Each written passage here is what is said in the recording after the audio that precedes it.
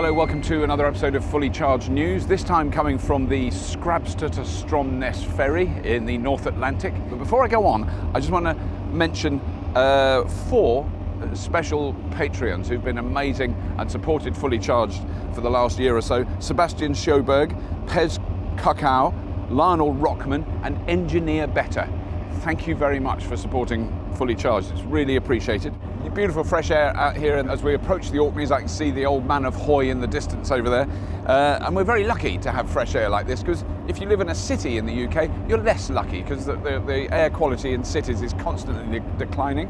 And recently the government of the British Isles delivered a white paper of truly pathetic fossil funded nonsense. I mean really offensive, because they don't want to diminish the number of diesel cars on the road. They want to keep making people buy diesel cars. They want to keep selling diesel. I mean, are they funded by the fossil fuel industry? Does the Pope live in Rome? Who do we blame for diesels? Do we blame the drivers, the people who bought the cars, the people who've been conned into buying diesel cars, who've been lied to for decades about how good and clean new clean diesel is? It's not clean, it's filthy, it's toxic, it's disgusting, it's old steam age technology, and we should dump it as soon as possible. And it's only being supported by the manufacturers and the bloody oil companies, and I'm really upset about it. There's nothing we can do, because this government are set to just get stronger and force more of their rubbish 20th century, 19th century attitudes on the rest of us. So, you know, we're stuffed really, but it is very offensive and annoying, and please get angry about it and be upset and be rude about it. And if you drive a diesel car, it's not your fault. I don't blame people who drive diesel cars, but if you're going to buy a new car, don't buy epoxy, crappy, clean in inverted commas diesel, because they don't exist. They're all filthy and disgusting. There we go, got that rant off my chest. On the flip side though, on a really good story, is that Transport for London, who are the local city authority, and this is what's happening all around the world, big politicians like your Trump and your May and your Le Pen, probably by the time you see this, you know, archaic, nationalist, old school, you know, let's burn coal and make children sweep the chimneys. That's what they want to do.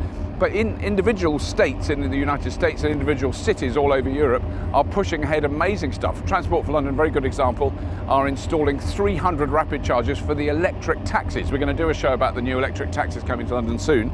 But we're currently in the North Sea. Well, we're in the North Atlantic, but the North Sea sort of over there, which is really the home for the last 40 or 50 years of the British oil and gas industry, and we've been sucking oil and gas from underneath these waters for a long time. Of course it's run out, because that's what happens.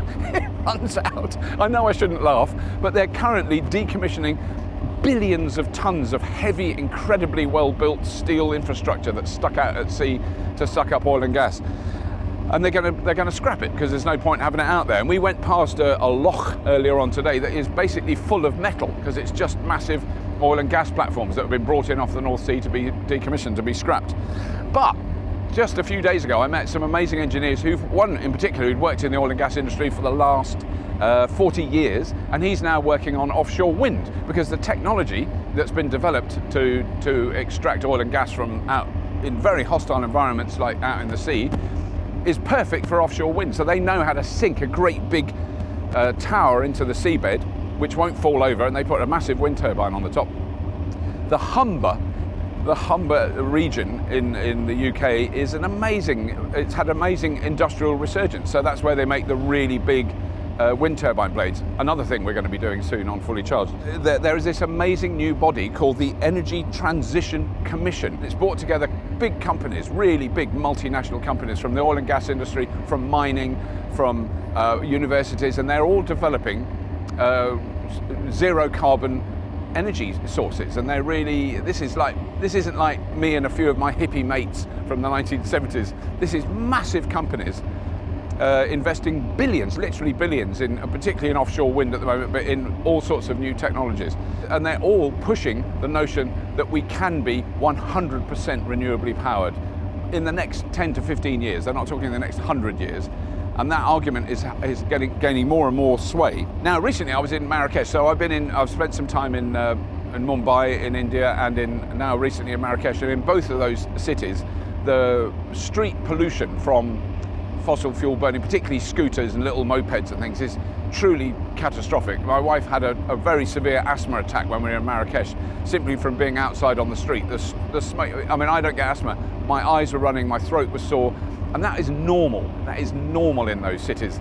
And it's because those bikes have been pushed to those people. They're cheap to run, the fuel is cheap, but there is now finally a determination from the governments of those countries to start doing something about this, because it's killing millions of people every year in the world, and it's really shocking. In India, by 2030, they won't allow any fossil fuel powered vehicles to be sold in India. So you imagine what that signal sends to manufacturers, because India is a massive market.